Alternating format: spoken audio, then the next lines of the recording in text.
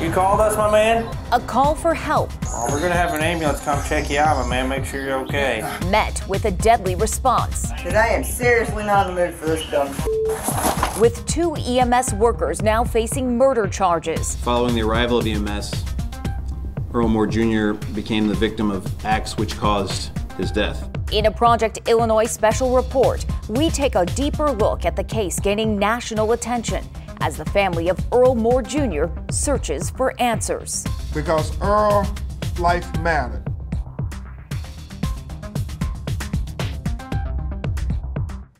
Thank you for joining us. I'm Stacy Skryzak. It's a murder case rocking the nation. 35-year-old Earl Moore Jr. was declared dead at St. John's Hospital at 3:14 a.m. on December 18th. Police say Moore called 911 while going through a medical emergency before being taken to the hospital by ambulance. The coroner listing his cause of death from positional and compressional asphyxia from being transported in the ambulance face down, strapped in so tightly 2 of his ribs were broken, with investigators then labeling the death as a homicide. The charges against the 2 EMS workers were announced weeks after Moore died, with the body camera video from the responding police officers released hours after the charges were announced. Our Julia Rosier has a closer look at what those videos show. 3 officers responded to the home on North 11th Street where Earl Moore Jr. was staying around 2 a.m. on December 18th. Police say officers responded to Moore's initial 911 call because he reported armed men inside the house. But the woman who met them at the door told the officers Moore was hallucinating from alcohol withdrawals. All 3 officers went to speak with Moore, who was unable to answer basic questions, prompting the officers to call for an ambulance almost immediately. Earl? It's the police. You called us, my man? You need some help? You know who the president is?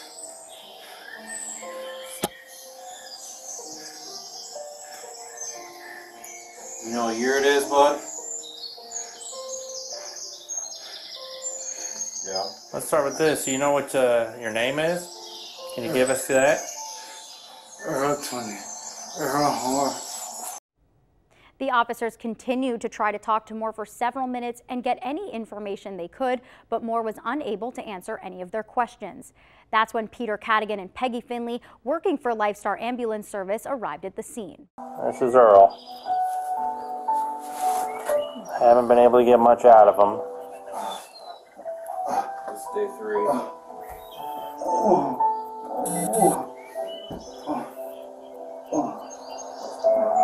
He was up on his bed and he just rolled off onto the floor after he's been slowly stripping off of his clothes. However, Finley appeared agitated over Moore's condition. She's seen not taking Moore's vitals and tells him to sit up and walk to the ambulance, or he can stay at the house.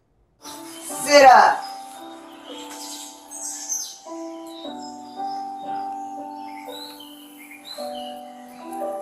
You know what? I am not playing. Come on, Earl. Let's move, up. my man.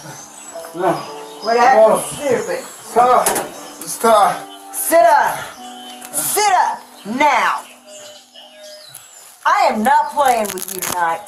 Sit up! You're gonna have to walk because we ain't carrying you. So let's get up on your feet.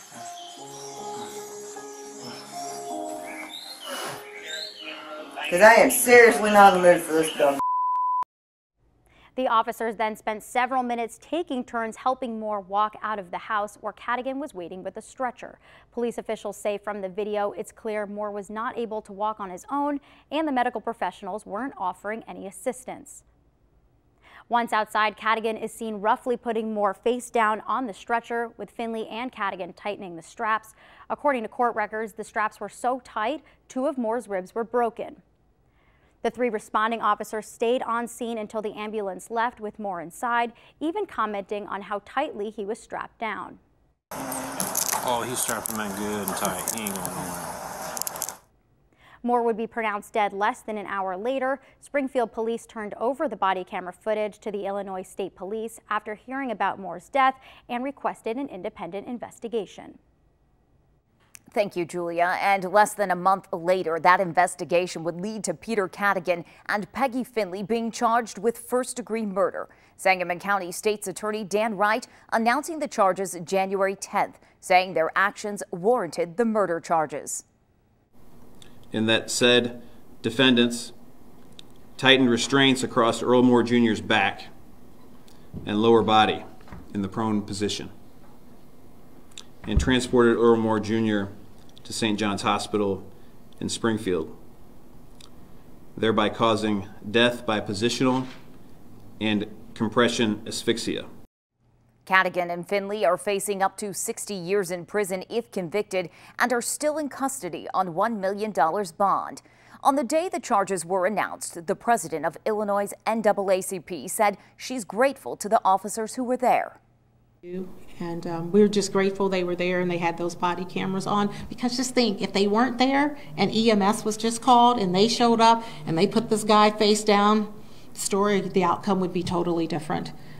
Teresa Haley goes on to say that the police officers showed compassion to Earl and went above and beyond to help him. Since the charges were announced, Wright has clarified why he feels the first-degree murder charges are appropriate. Under the Illinois Criminal Code, the charge of first-degree murder doesn't always require premeditation. State law says a person can be charged with first-degree murder if they know their actions could lead to death or great bodily harm. Wright argues Cadigan and Finley knew transporting Moore face down was dangerous and could lead to suffocation, leading to the charges against them. Those charges were upheld in Cadigan and Finley's preliminary hearing after hours of testimony and evidence being presented. A Sangamon County judge found probable cause for the first-degree murder charges. Our Noelle Ford brings us a closer look at that hearing. The court got its first-hand look at the case and evidence against both Finley and Cadigan at that preliminary hearing. Two Springfield EMS workers, Peggy Finley and Peter Cadigan, appeared as co-defendants in a Sangamon County courtroom in late January for their preliminary hearing.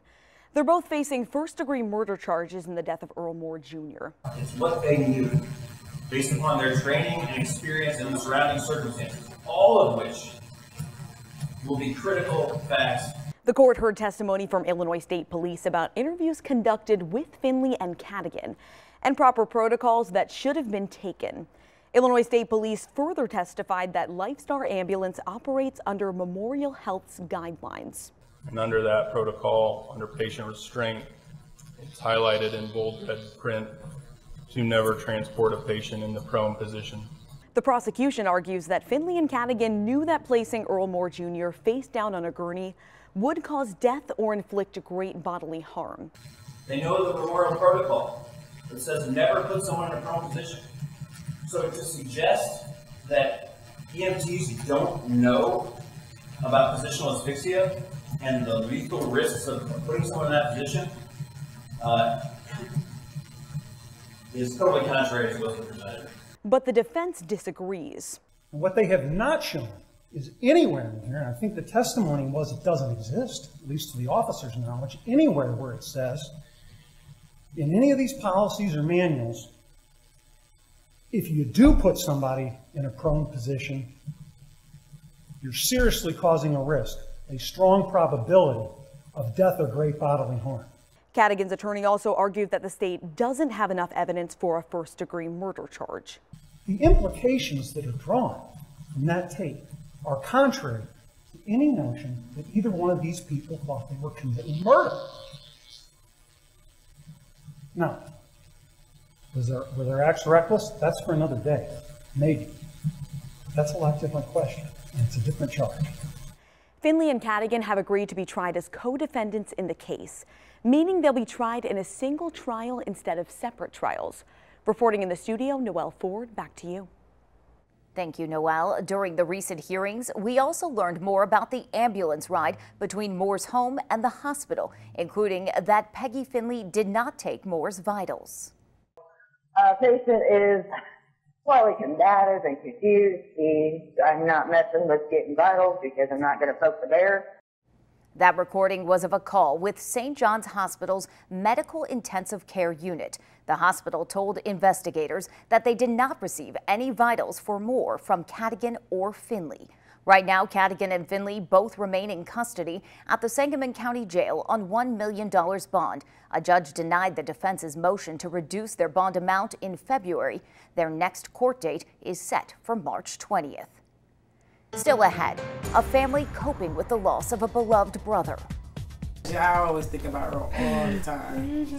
The family of Earl Moore Jr. speaking out for the first time since his death, the memories they shared and the changes they are now pushing for. Plus, hearing from police as the investigation continues what the Police Officers Union is now saying about Earl Moore's death.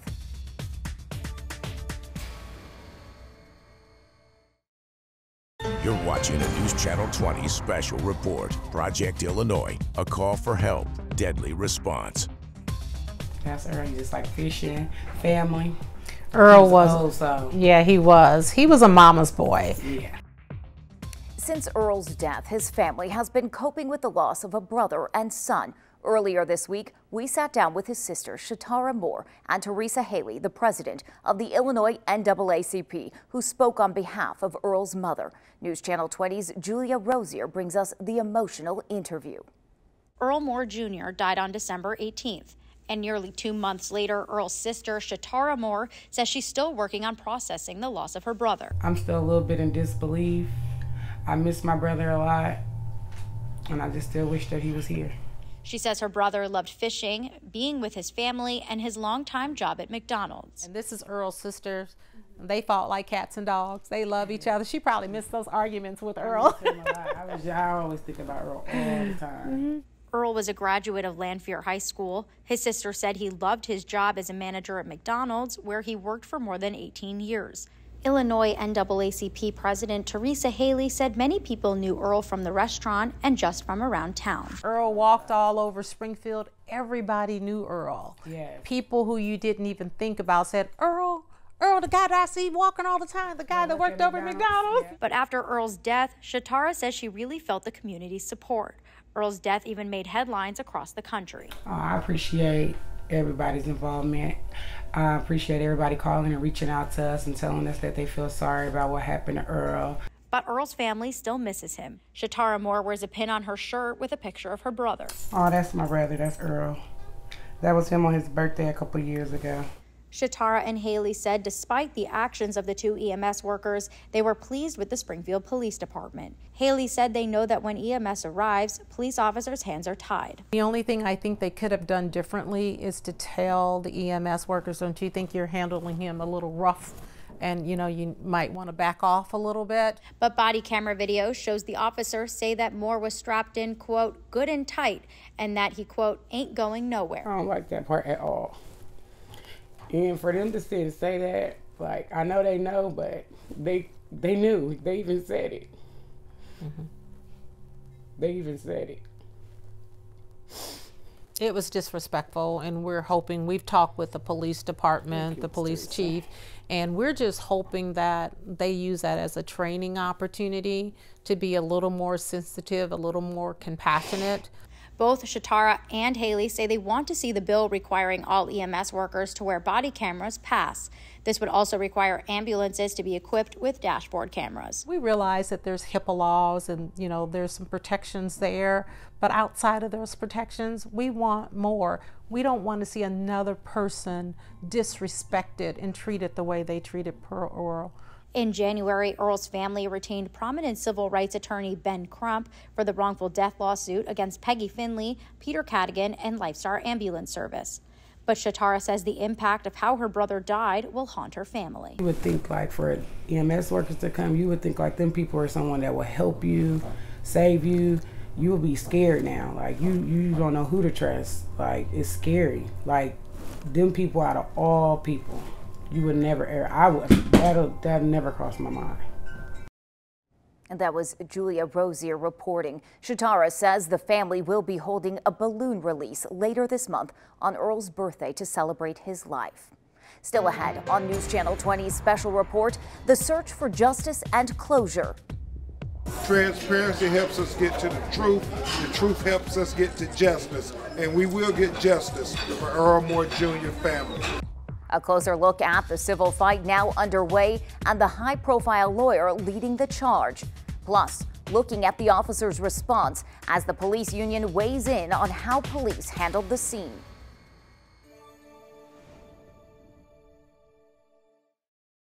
You're watching a News Channel 20 special report. Project Illinois, a call for help, deadly response.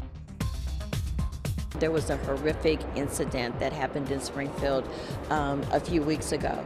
And if it were not for the body cameras that, the police were wearing, there would be so much confusion around that incident and exactly what happened. The actions of Peggy Finley and Peter Cadigan on the night Earl Moore Jr. died came to light partly due to the body camera footage from the 3 Springfield police officers who were also on the scene that night. News Channel 20's AJ Gersh has more from the police union. Not only does the video that's captured show the actions of the men and women of the Springfield Police Department, but it also has the potential to show actions by other individuals, and that's exactly what happened in this case. Shortly after 2 a.m. on December 18th, 3 Springfield police officers arrived at a home on North 11th Street, where they determined that Earl Moore Jr. needed medical attention and called EMS to the scene. Most police officers, they'll do a welfare check. That's what these officers did in this situation. They went in, they saw Mr. Moore was in an extreme condition, and they are the ones that called the ambulance. And then when the EMTs refused to help Mr. Moore, they're the ones that actually carried him to the stretcher, which is outside of their training generally. David Emerson is a staff attorney for the Policemen's Benevolent Labor Committee, SPD's union representative. I truly believe that these officers acted well and commendably. He says governing law enforcement bodies have determined that those 3 officers did everything by the books, did nothing wrong, and went so far as to commend them in their response. Once the EMTs are on scene, the officer's job is to get them to the EMTs, and once the EMTs take it over, just take a step back. Emerson says it's not part of the job description for officers to provide medical help. We're putting a lot more on their plate. So if we also want them to have advanced medical training, I'm sure the officers would be okay with that, but I don't know if the taxpayers want to front the money and time and effort that goes into that. 2 internal investigations were completed, clearing those 3 officers of any wrongdoing in the death of Earl Moore Jr. We had 3 officers with their body cams on. We had ample evidence to see what the officers did or didn't do. So I think it was pretty easy for the department to say, hey, there was no policy violation here. It was also easy for Illinois State Police to say there was no criminal conduct on these officers. In Springfield, I'm AJ Gersh. The police and fire departments are already making changes after the death of Earl Moore Jr. Right now, the departments are testing a policy where if a police officer requests medical assistance, firefighters will accompany private ambulance crews to the scene. Still ahead, a family's fight for justice as Earl Moore's case brings a well-known lawyer to the capital city. Plus calls for action as the push for change makes its way to the State House.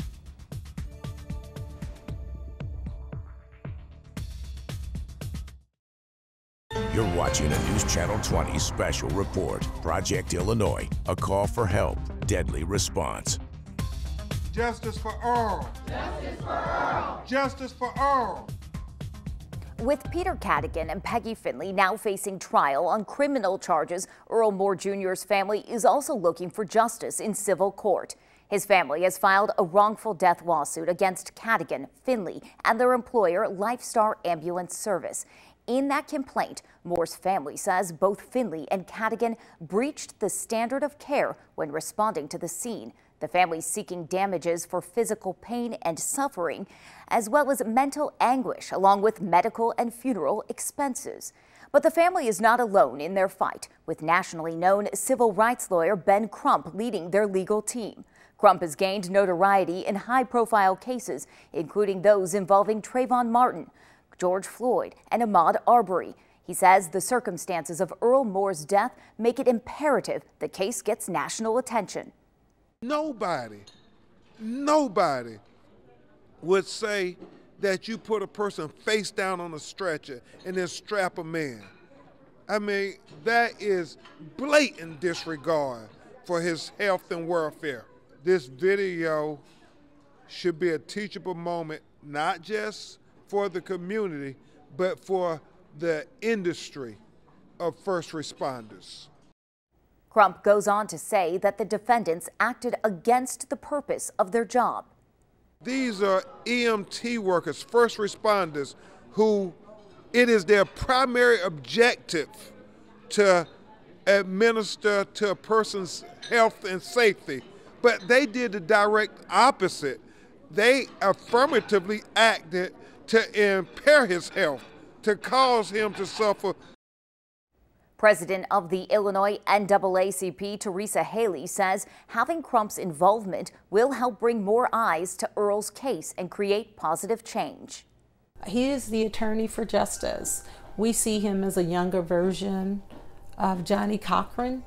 And when the families call, he's there. Yes. And he's not just there because he's there because he cares. Yes. And he wants to make a difference. He's changing laws all over the United States. People internationally are watching him now.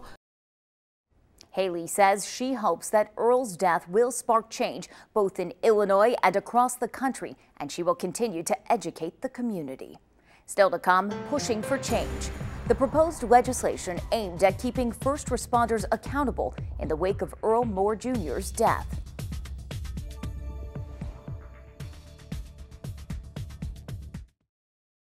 You're watching a News Channel 20 special report. Project Illinois, a call for help, deadly response. Some Illinois lawmakers are already working to make a difference after the death of Earl Moore Jr. Senator Doris Turner proposed a bill in early February to require all EMS workers to wear body cameras while on duty. The bill is already supported by the NAACP, with an EMS attorney also saying the industry will most likely support the idea. The idea behind body cams and dash cams is fundamentally sound. It's a good idea. I'm certainly not opposed to it. I think many in EMS see the benefit of it. Since the bill was introduced, Senator Doris Turner says it's been gaining support in the General Assembly. She says there's also been progress in dealing with privacy concerns within the legislation. News Channel 20's Julia Rosier filed this report. The bill would require EMS workers to wear body cameras when responding to service calls. Ambulances and other medical transports would also be required to be equipped with dashboard cameras.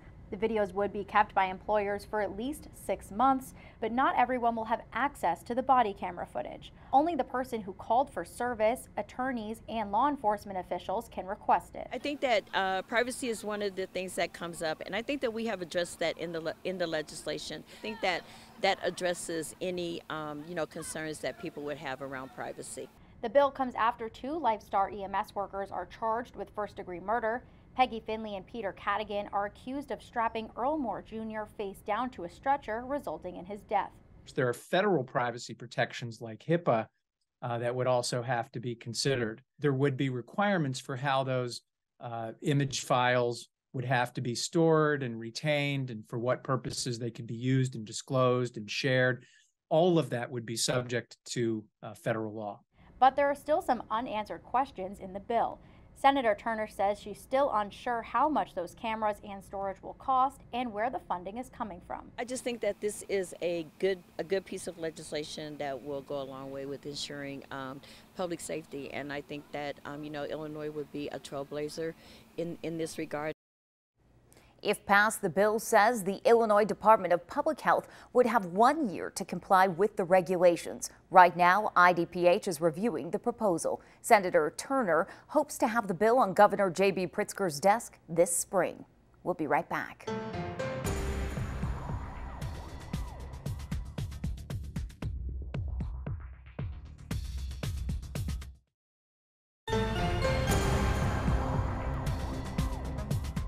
Thank you for joining us for our Project Illinois special report. Peter Cadigan and Peggy Finley are set to be back in court on March 20th for a pre-trial hearing. Right now, their lawyers and Sangamon County State's Attorney Dan Wright are in the midst of pre-trial preparations, which includes motions over what evidence will be allowed in the trial. Of course, we'll continue to track this case as it heads to trial and the changes Earl Moore Jr.'s death sparks.